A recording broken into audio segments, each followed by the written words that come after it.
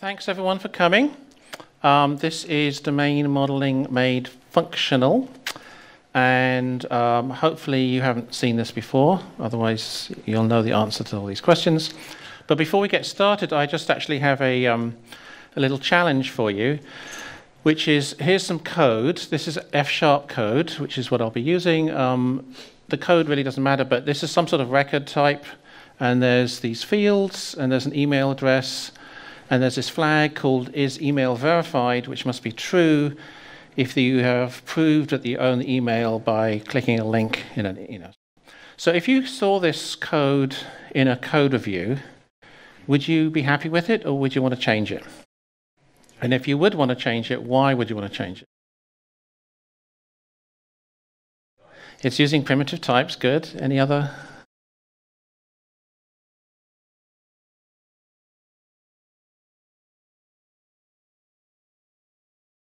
Yeah, the state is it's hard to understand. You're using a Boolean to represent something much more complex, and it's hard to know. Yeah, so I mean, but to be honest, I probably would have been fine with this a few years ago, but I've sort of evolved my thinking about this kind of design, and I'm going to try and explain in this talk. I'm going to try and explain why, how I've evolved and why you might want to think about changing stuff. So, domain modeling made functional. My name's Scott Wlaschin. I have a Twitter handle, and I have F# for funandprofit.com. I'm going to be using F# for all these examples, but this is not really about F# per se. It's about domain modeling. So there's a whole functional programming people. There's a whole group of domain-driven design people, and I'm right in the intersection. And currently, this is a very small intersection because the functional programming people tend to be quite mathematical, and they don't care about domain-driven design. And the domain-driven design people tend not to be into functional programming. So, hopefully, this talk will persuade you that these things actually can go together really, really well. People think that functional programming, is good for mathematics and parallel processing, and that you have to have a PhD in computer science to understand it. But I'm here to tell you that functional programming is really good for boring line of business applications. Blobbers. I call these blobbers. And, this is things like accounting, inventory management, e-commerce, boring stuff. Basically, the stuff that most businesses do. And probably most of you, and certainly what I used to do, is this is your day job. This is what you make your living doing. And I think functional programming is actually really good for this stuff. It's not just good for fancy stuff. It's good for boring stuff. So I'm going to try and persuade you that functional programming and domain-driven design can actually get on together. They can actually be friends. So there you go. Right. So let's talk about design. I'm just going to tell you my take on why design is important. So just like any process, software development is a process. There's an input, and you do something, and there's an output. And we love to talk about the process. We love to talk about coding and testing, and what's the best compiler, and what's the best editor, and Vim versus Emacs, and, TDD versus BDD versus, we love to talk about all this stuff. But if you remember the thing, garbage in, garbage out. That means if you have bad inputs, you will have bad output. So if you can reduce the garbage coming in, then hopefully you can reduce the garbage coming out. If you have bad garbage coming in, the best compiler, the best editor, the best toolkit, the best development processes will not help you. You will still end up delivering something bad. So the idea of trying to reduce the garbage coming in, I call that design. Okay, that's just a general word for just trying to understand what's going on before you start building it. So how do we do design right? I think that's why we're all here at this conference to try and figure this out. So there's two parts. The first thing I'm going to take from the Agile contribution is getting rapid feedback and, doing something and learning from it as fast as possible. Don't just take 6 months to deliver something. Try and deliver something in 2 weeks or 1 week or a few days. And then from DDD, I like to think of domain-driven design as actually trying to create a shared mental model, that everyone is on the same page, everyone is thinking the same way, everyone is using the same words. And that shared mental model is also in the code. It's not just in people's heads. So here's a little picture of the shared mental model, and we have experts, domain experts, subject matter experts, they're sometimes called. We have product people, we have developers, we have customers, users, whatever you want to call them, stakeholders, everybody. Everyone involved should be sharing the same mental model. That's my version of domain-driven design. They're all using the same language, the same concepts. And in particular, like I said, the code is part of this. And the domain model and the code and the documentation all try to be the same thing. Okay? And the common language is in the code as well, not just in people's heads. So when I talk to non-developers, or even developers, and they say, can you really have the code represent the domain? This is what people think code looks like, especially non-developers. And it's like, yeah, this does not represent anything useful, right? So the kind of thing I'm talking about, this is the kind of code. I'm going to show you the kind of code that I think you should be writing. So you have to try and guess what domain this is, okay? So if you can win points by trying to, figure it out. Right, so yes, here we have our game. And hopefully you've guessed that it's something to do with a card game. And there's something called a suit, and there's something called a rank, and there's something called a card, and there's something called a player. Now, what's interesting is I imagine that most of you don't know F#. This is F# code. And even though you don't know F#, you can probably understand this code, because this is about the concepts. So we have our shared language down the side, right? And the way I explain this to non-developers, because I want non-developers to read this code, not just programmers. The vertical bar is a choice, so it's a club or a diamond or a spade or a heart. The little star means a pair, so a card is a choice of pick a suit and then pick a rank. You have a list type, and then we have this thing with an arrow. So this is to deal is an action. It's not just a noun, it's a verb, it's something you do. And we're going to represent in F# or in functional model, we're going to represent it with this function. So this says deck arrow, deck star card. All right, so what does that mean? So here is our function. So functions have inputs and outputs. And so our deal function, the input is a deck of cards. And after we've dealt a card, there is now a new card on the table. And we have a different deck, because in functional programming, everything's immutable. So the deck, you don't mutate the original deck. You create a copy of the original deck with that one card missing. So the input is an original deck, and the output is a new deck and a card on the table. So we represent that with deck arrow, that's the input, and then the output is a pair, it's a deck and a card. So that's how we represent an action in our model. And let's look at picking up a card. So there's a card on the table, and I have a hand, I have my own cards, and I'm going to pick it up. So the input is my hand and the card on the table. And after I've done the pickup, the card on the table is missing, and I have a new hand with a new card in it. So it's a different hand, it's changed.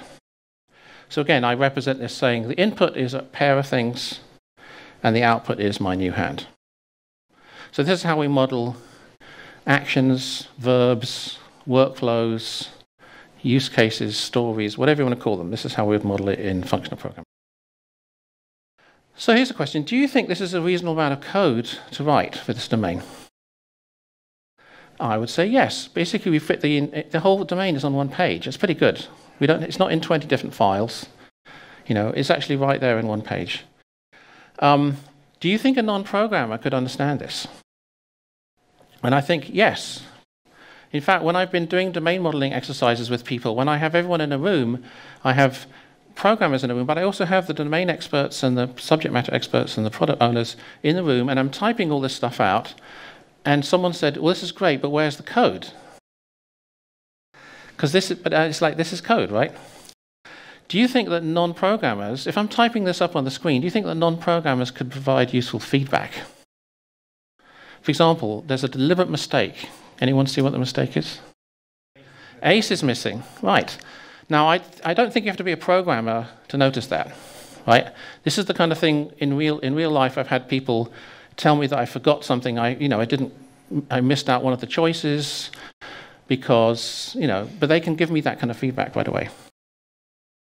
So this thing about rapid feedback is really important. Now, in Agile, the idea is to get feedback in weeks, or even better, in days, by having a rapid prototype, by having a minimal viable product, by having all these different words. Wouldn't it be great if you could get feedback in minutes rather than days? That would be awesome. So this process is great for that, because what you're doing is I type all this stuff on the screen, and I'm talking to people and getting information. And I type up something like, a deck is a list of cards. And to deal, you start with a deck and, the function I just told you. And the domain expert will probably say, this deck thing, that's not quite right. When we deal in a real card game, we don't use a deck, we use a shuffled deck, something called a shuffled deck.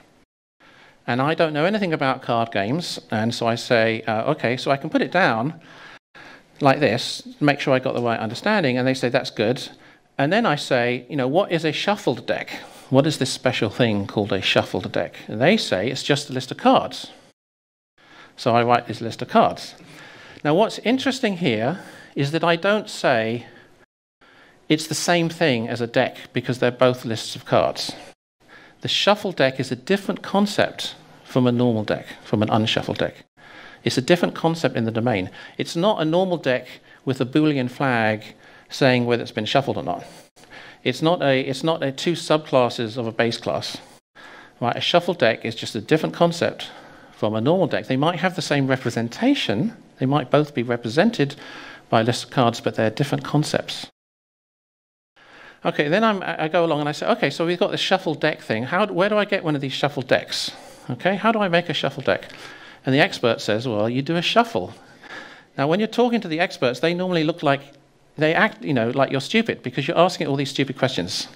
And you don't know anything. And this is good, because you should be asking these questions and learning about the domain. You want to become a domain expert yourself. So I say, okay, you need to do a shuffle. So, this is a concept called shuffling, and you start with a normal deck and you end up with a shuffled deck. So what we've learned, just by typing this stuff down, I've got feedback within minutes. No, I don't have to wait a week until we've actually delivered something. I've got feedback from the domain expert straight away. And I've learned something. I personally have learned something new about the domain. So in this idea, we're all now using the same language. As a developer, next time I talk to the domain expert, I will use a word like shuffle deck. It's a new concept I've learned. So this is a very, very fast process, and you're basically writing code, but not really. You're learning very fast from the experts in an agile way, but you're not actually writing code. But what's cool is this code, because it's code and it's not a document and it's not a UML diagram, this code can be used as a template for writing your real code. So this is typically the first file in your project, your F# project. Is like, this is the these are the concepts. Now the rest of the code is more complicated, but the concepts are very straight. So here's our final piece of code. Now notice it's domain driven, it's not database driven. So there's nothing about foreign keys, there's nothing about tables. Right, it's pure, every single word here is something to do with the domain. So this is what's called persistence ignorance in the domain-driven design book. Nothing to do with databases. Now, obviously, at some point, you're going to have to put it in a database. That's fine, but that's not part of the domain logic. That's something else, but it's not part of this bit here. It's also not object-oriented. There are no base classes, there's no manager classes, there's no factory classes. Everything is domain-driven. So in the real world, you have this vocabulary, like suit and rank and card and so on. So in the code, you have the same vocabulary. And, the domain code should always be in sync with the real world. So if you learn something about the real world, like we've learned this new thing called a shuffle deck and a new thing called shuffle, we put that in the code. We represent that in the code itself. We don't add a Boolean flag to the deck when we learn that. We actually literally model it as a separate.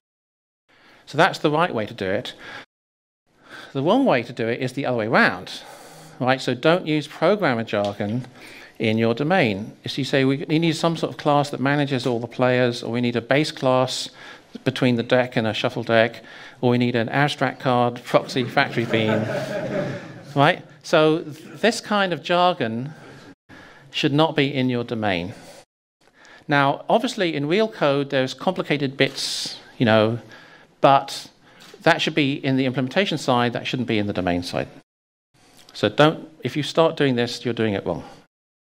Okay, so one of the agile philosophies is, if you can make the design be in the code, that's great, because the code is the source of truth. Documentation goes out of date, UML diagrams go out of date, but the code is the design.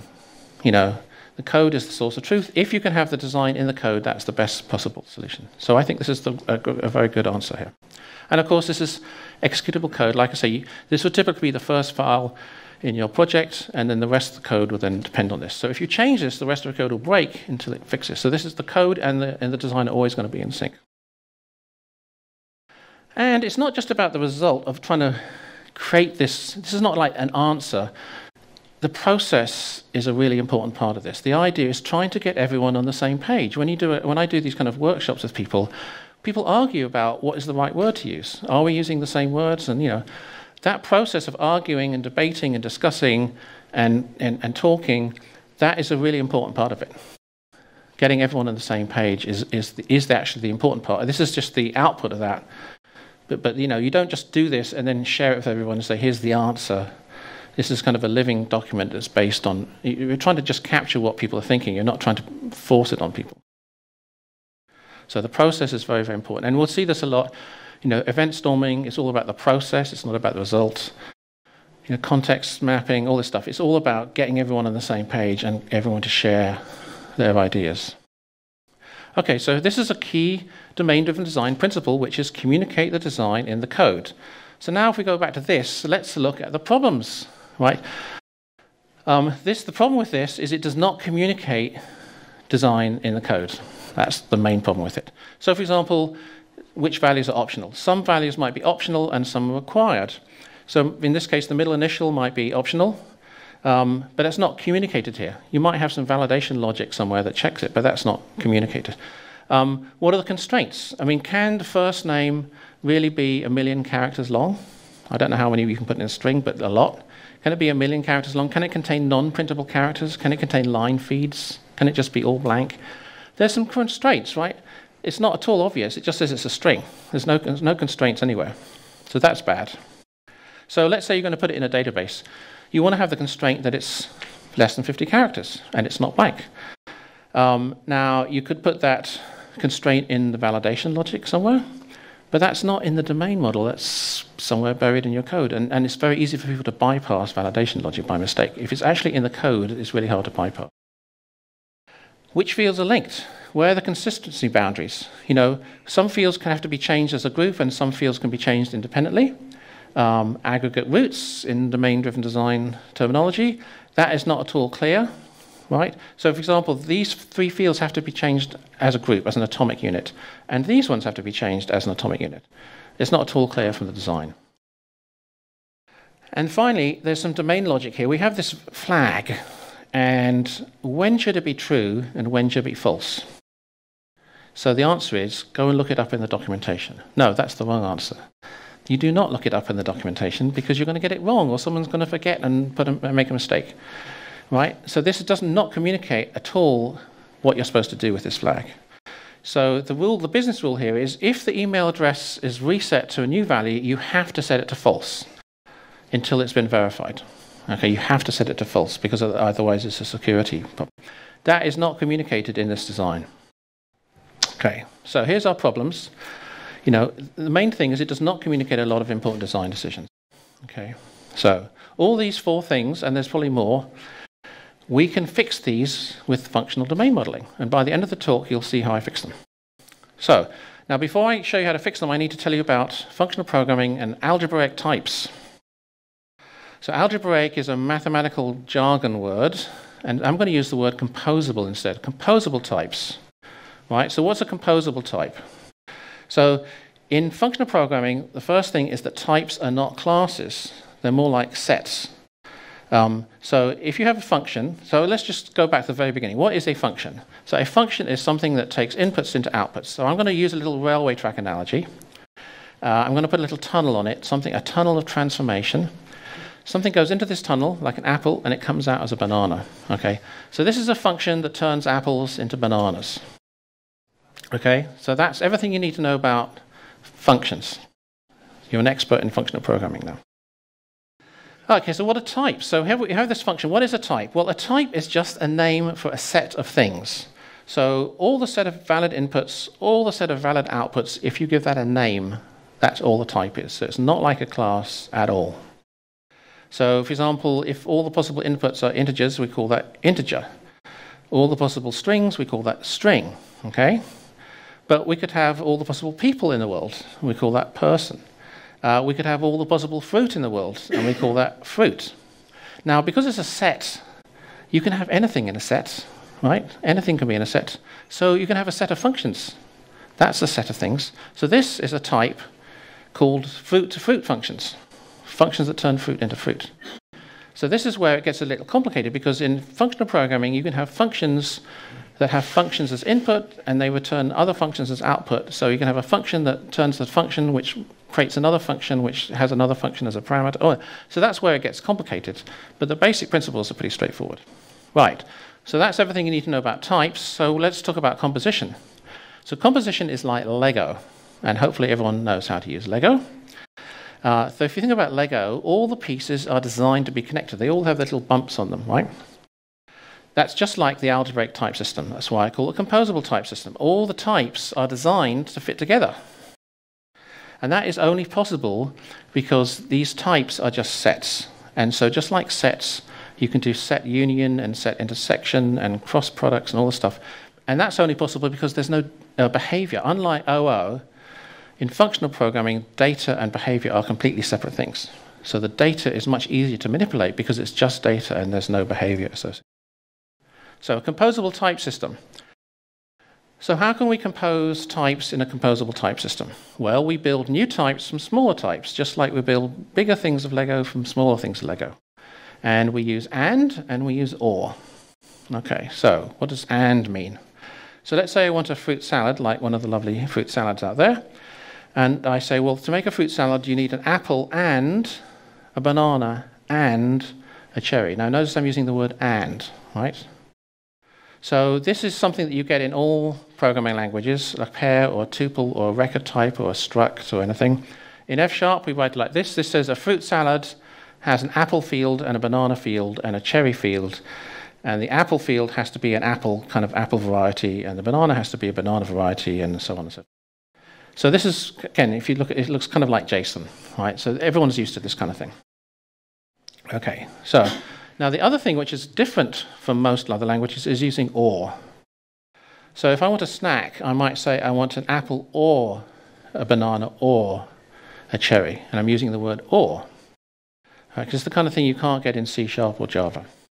And in F# we use a vertical bar to represent the choices. So it's an apple or a banana or a cherry. Now, if it's an apple, you have to know what kind of apple it is, what variety of apple it is. Okay, so I call these choice types because they're choices. The technical word for these things is sum types or discriminated unions, or there's lots of jargon words, but from a domain modeling point of view, I call them choices because it's a choice. So let's look at a real-world example of how you build something from choices. Let's say that you have a payment system and you create cash, check, or card. This is kind of old example because nobody takes checks anymore. But for cash, there's no extra information. It's just cash. For checks, you need a check number. For credit cards, you need a card type and a card number and an expiry date and all the other stuff. So if you had to implement this model, how would you do that? Okay. Now, if you're an OO person, you would probably say, well, let's create an interface or an abstract base class, like a payment method, and then we create a subclass or an implementation for each possible choice. So cash is a kind of payment method, check is a kind of payment method, credit card is a kind of payment method, and each of the subclasses has the information they need. So that's the kind of object-oriented version of doing it. Right? I think most people would probably do it this way. So let's look at how you do it in a completely different way. So I'm going to do it the other way by building up bigger things from smaller things. So I'm going to start with the smallest thing, which is a check number and a card number. And I'm going to not going to use primitive types, just like we said. I'm not going to use them. Because people don't talk about ints and strings. They talk about check numbers and card numbers and payment amounts and stuff, right? So I want to immediately define those things using words like that. And then I will have a choice. Maybe a card type is a choice between a Visa and a MasterCard. And the credit card information I need is a card type and a card number. So we have an or, Visa or MasterCard, and card type and card number. So I'm using the or and the and, right? Two different ways of building up types. And then the payment method, going back to the thing, I say it's cash or check or card. And if it's a check, there's some extra information, which is the check number. And if it's a card, there's some extra information, which is the card info. And because I used or, there's a choice type. But I can keep going. I'm going to say, okay, I've got a thing called a payment amount, and I've got something called a currency, which is euros or dollars. So that's another choice. And say I want a payment. So a payment is an amount and a currency and a payment method. So what I've done, and that's a record type. I built up using and. So what I've done is I've built bigger types and smaller types using the composition approach. And so this is why composition, I think, is really good. It's really a nice way of doing things. So, if you're used to types in a language like C or C#, you normally think of it as an annotation for type checking, just to make sure that you can't pass a string into an int by mistake. Something, that kind of thing. It's kind of an annoyance. But if you think of it as a domain modeling tool, dealing as a deck and a deck of cards, it's a way to capture information about what you're trying to do. But what's cool is if you do this, you get both at once, because the compiler will type check your domain model. So if you get it wrong, the code won't compile. So trying to do domain modeling using a static type system like this is actually like having a compile time unit test. You do not have to write a unit test for certain things because it literally won't compile if you get it wrong. So that's pretty nice.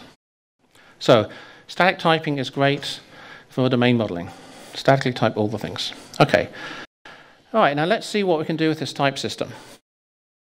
So let's start off with the optional values. Okay, so here we have our contact again. And as I said, the middle initial is optional. How do we represent that? How do we represent optional value?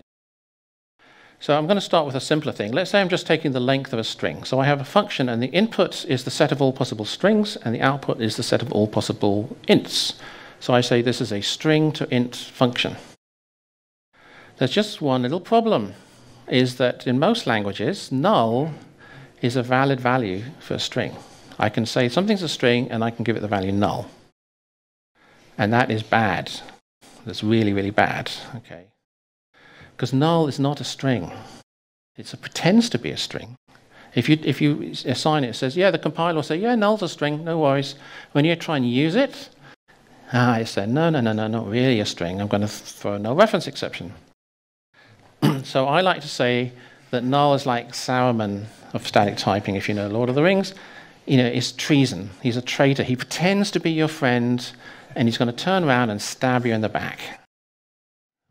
So null is a really bad idea. So, okay, we're going to say null is not allowed as a value. Don't ever allow null as a value. So how can we represent missing things then? Well, if you think about it, we say it's either a string or it's missing. Notice I use the word or.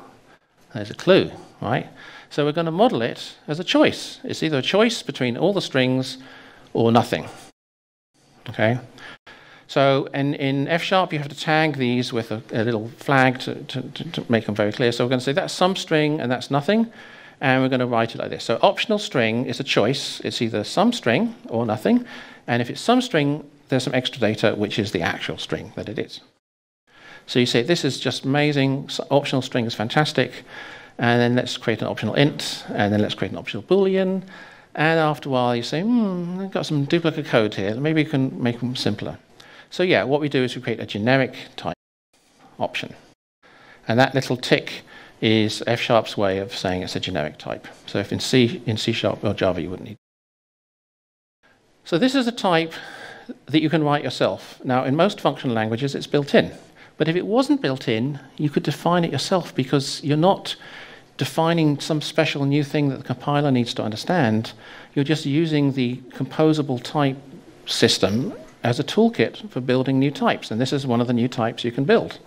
So algebraic types are very nice. You can do a lot of stuff that you can't really do in traditional languages. Okay, so if we go back to this, we just say, instead of saying it's a normal string, we say it's an option of a string with the angle brackets. And one of the nice things in F# is you can actually put the option afterwards, so string option, which is a little easier to read for non-technical people. So, but the same thing. And that's nice and readable. Right, what about simple values and constrained values? So, as someone pointed out, we really should avoid primitive procession. We shouldn't use ints and floats and bools and strings in our domain because that's not what people use in the real world. Okay. I was once when I was younger, and I was modeling something, and I said, "Well, is this an integer or is it a float?" And they said, "Is float something to do with water?" You know, they did not know what I was talking about, which is fair enough. Why should they? They're not a programmer. So don't use the word float. Don't use the word integer. Use payment amount or, you know, product number or whatever it is, right? And on top of that, not only should we not use primitive types, but almost always integers and strings have some sort of constraints.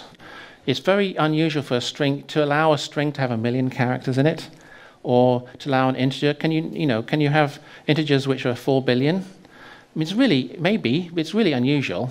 Normally, there's some sort of constraints on your things. So, for example, an email address, it can't be empty. It has to have some sort of pattern matching, like an @ sign.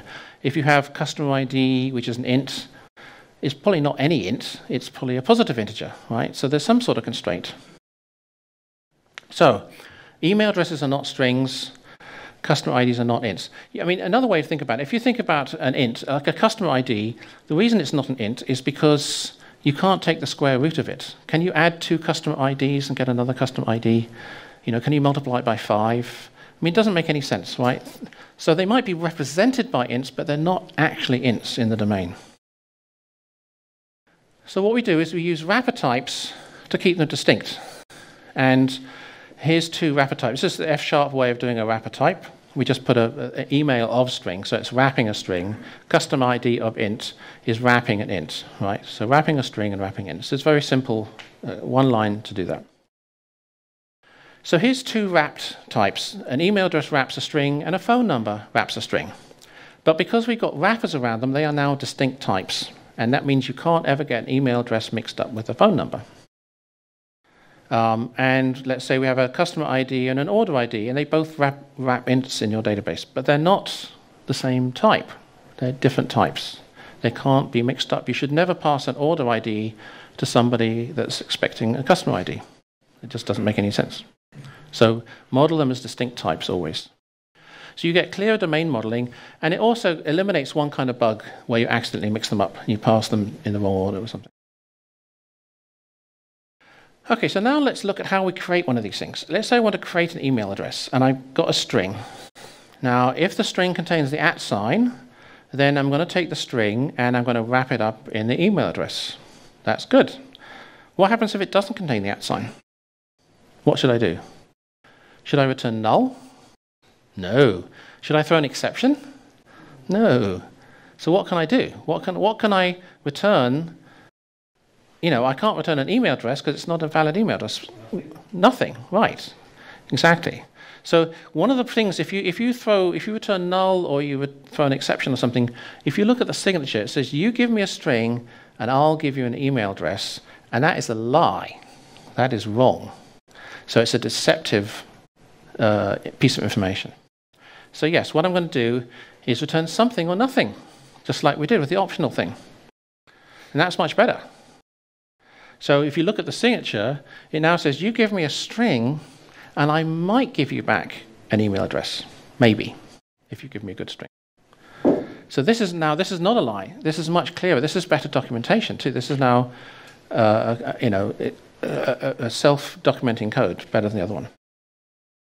And we can do the same thing. Let's say we want to have strings that are 50 characters long. So we create a wrapper type for them, and then we create a special constructor for them. And if it's less than 50, that's good. And if it's more, if it's not, then that's bad.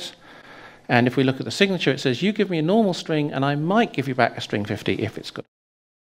So this kind of validation is normally just done at the edges of your program. You know, when you get data coming in from a JSON thing or from whatever, you have to validate it. But once it's validated, once you've got your string 50 or your email address, it's immutable.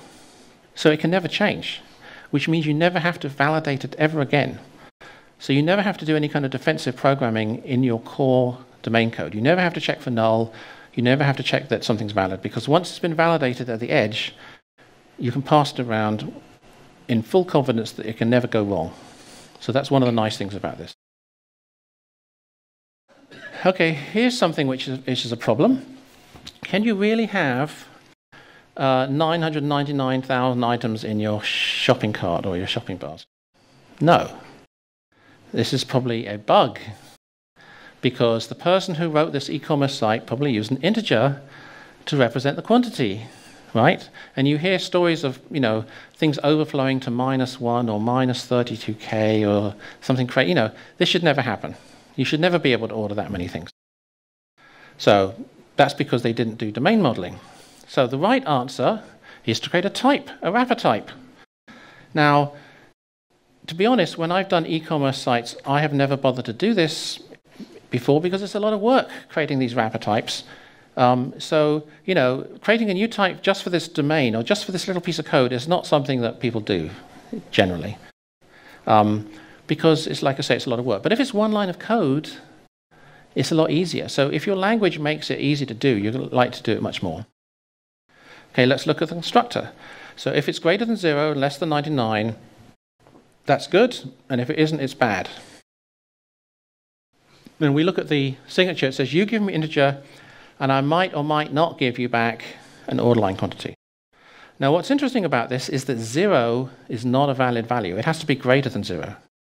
So when you have one of those minus buttons, and you're down 2, and you take away one that's 1, you take away another one, it goes down to 0, you can't make one of these things. So what that means is that when you're coding your UI or your backend or whatever, you are forced to deal with the case when it goes down to 0. You can't accidentally forget about it. So this is the idea where, you know, it forces you to think about that situation, because you don't actually have a valid quantity at that point. So what are you going to do? I don't know. You're probably going to remove it from the shopping cart. But whatever the answer is, you're going to have to think about it. You can't just forget about it, you know, and cause a bug. So if we go back to our contact, here's what we had originally. So the first thing we did is make an option. And then the second thing we did is we created all these constrained types for all these different choices. Right, so it's looking better already.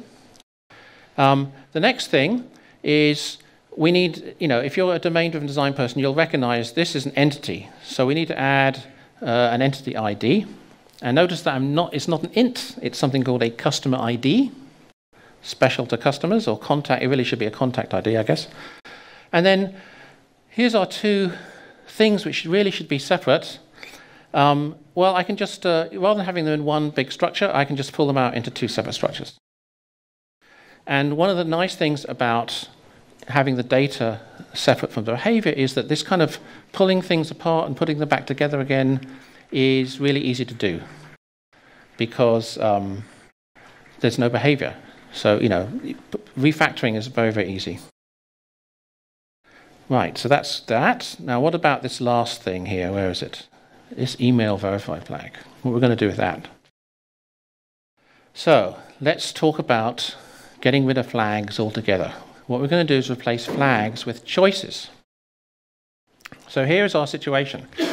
We have this flag, and we have some business rules. And it says, if the email is changed, that verified flag has to be set to false. Because who knows, you know, you can set it to anything. And also, if you do want to set it to true, you have to use a special verification service that compares, you know, that checks the email hash and all that other stuff. You can't just set it to true, because that's a security issue. You have to go through this special verification service. So that's a business rule. Can we enforce the business rule in the design without having some logic somewhere? And the answer is yes, we can. So as it stands, anyone can set it to true. it's a security problem, and it's just bad. It doesn't communicate the issue. So here's what we're going to do. We're going to create another wrapper type. We're going to wrap an email address, and we're going to call it a verified email address. So we have a wrapper around a wrapper. And this is one of my favorite principles, which is no problem that can't be solved by wrapping it in another type. We're going to see that. So by doing this, what we've said is that a verified email address is not the same as a normal email address, right? The whole thing is a distinct type. Just like a shuffle deck is not the same thing as a normal deck. We've created a special concept in the domain.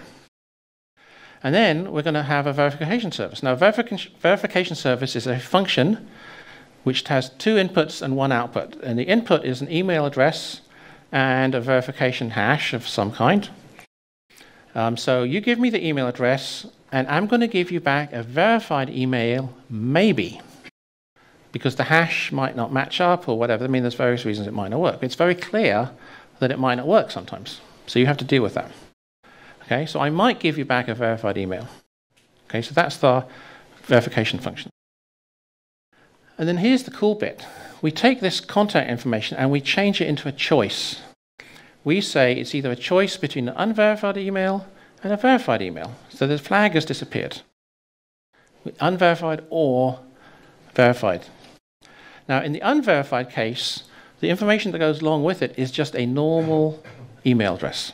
So anybody can set it to be unverified. All I need is any old email address.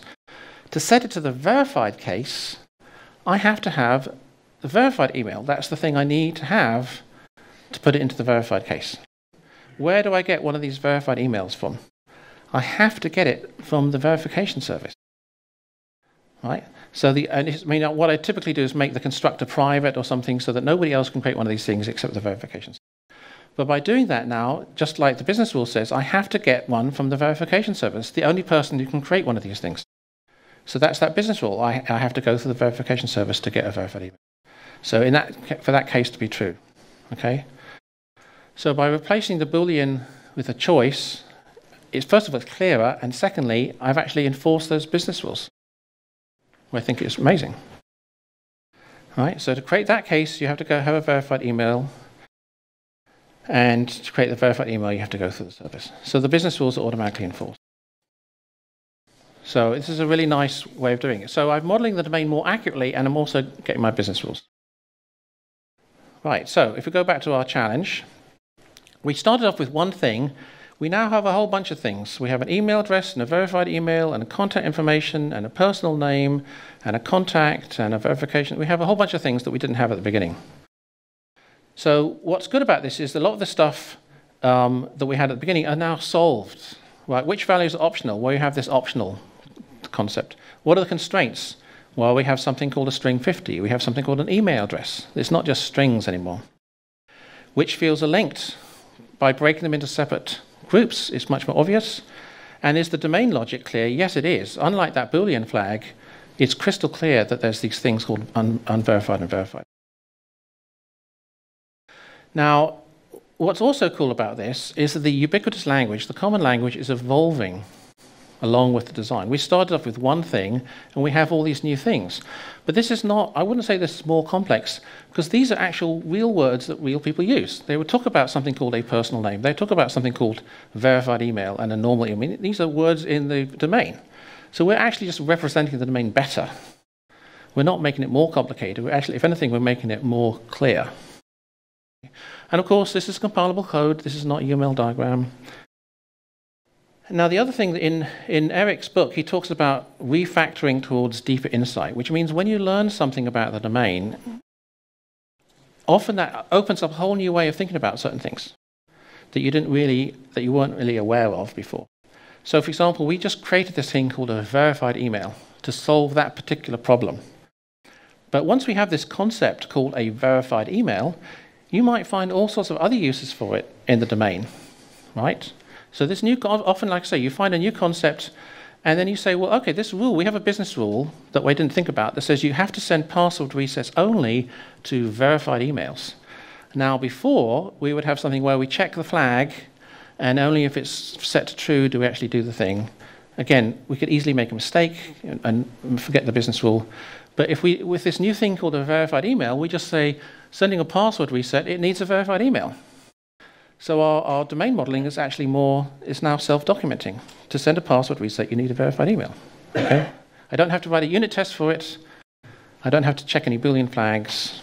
It's, self-documenting, and it's a compile time unit test. All right, one more thing. So let's say that times change, and we add something called an address, a postal address to our contact. So we have an email and an address. And we have a new business rule that you have to have, a contact must have an email address or a postal address. There must be one way of contacting you, okay? At least one way of contacting. Now, this design as it stands, does it meet that requirement? No. Because as it stands, both fields are required, right? Things are always required unless you tell they're optional. Okay, well, I'll make them both optional. It doesn't work either, right? Because they could both be missing. So our problem is, how do we model this business rule? Well, we could say, well, let them both be missing, and I'll have some special validation logic somewhere that checks if they're both missing and throws an exception. And it's like, no, we're not going to do that. We're going to try and model it in the domain. Can we do that? The answer is yes, of course we can. Right. So a great phrase is make illegal states unrepresentable. So rather than letting people do something and then having validation logic or special code to check that's a bad thing, just don't let it happen in the first place. Okay? So how can we do that? Here's our business rule. So if you think about it, that means you can have an email address or a postal address or both. Right? That's what the business rule. Now I'm using the word or. There's a clue. How am I going to model this? There's three possibilities. Okay? Well, I'm going to model it like this. Email only, or address only, or both. Right? So by modeling it this way, and then I stick it in my contact. By modeling it this way, there's only three possibilities. So it's self-documenting. I don't have to have any special code that checks the fourth case, because there isn't a fourth case. I literally cannot compile the fourth case where they're both missing. I don't have to write a unit test for it. It literally cannot happen. It is not possible for me to write bad code. And it's good if I'm a new developer and I'm coming onto your team and I'm trying to understand what are the business rules, I don't have to look at documentation. I don't have to ask somebody what are the business rules for emails or whatever. I can look at the code. The code is really, really explicit. It's kind of ugly. I don't want to say it's beautiful code. It's ugly, but it's explicit. You're not going to make a mistake. Right. So there's the idea of trying to encode the requirements in the type as much as possible. Now, you can't always do that. The rules of poker, for example, like with the card game, you can encode a lot of the stuff. You can't encode everything, but you can encode more than you think. You can at least get all the big concepts down and the concept of dealing and picking up cards and all that stuff. So static types are almost as awesome as this. A cat on a unicorn. Right. So communication is two-way. It's okay to push back. A contact must have an email or postal address. You might say, well, that's actually really a bad thing because that might not be, it's hard to implement. So let's change it to be a contact must have at least one way of being contacted. So that's better. So instead of having both things, we'll say you've got one way of being contacted. So here's all the different ways we can contact you. We can contact you by email or address or whatever. And then we go back and we say you've got a primary way of being contacted and a secondary way. The primary way is required and the secondary way is optional. So this is a better design. Okay, this is a much more common design because you can extend. You say we need to add Facebook, you need to add texting, you need to add Twitter, whatever. You can just extend this with all the different choices. All right, so to sum up, we've used code to represent the shared mental model. We've shown how designs can evolve. This is really, really important. You don't just want to get it right first time. It's not a big design up front. Designs will evolve. You need to be able to have some way of embracing the change without being scared to make changes.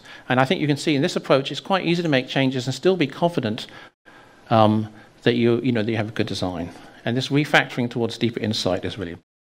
So static typing, I think, is very, very good here. If you're trying to do this in Python or Ruby or something, I really wouldn't be as confident about making all these changes. So composable type systems are awesome. You could see that we got choices rather than inheritance. We used options instead of null.